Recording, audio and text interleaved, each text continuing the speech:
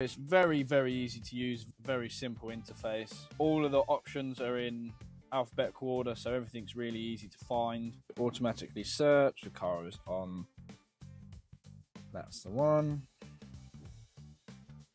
There we go. So I want to go into system selection, power control module. And then what I want to do in this is just clear the codes. We've done a service, so we're going to have a fuel pressure code. Yeah, that's fine. Get rid of them. We'll come back out of here. We will then go into special functions. We can type in regen, particulate filter, static regen, and it will take us through. And we want to do that. This is basically going to tell you all the precautions and everything that it needs to see to do a regen. So it's going to tell you the temperature, make sure that it's not anywhere near anything that can catch fire, make sure it's in park, neutral, handbrake up, lights off or on, something like that. And then let's go.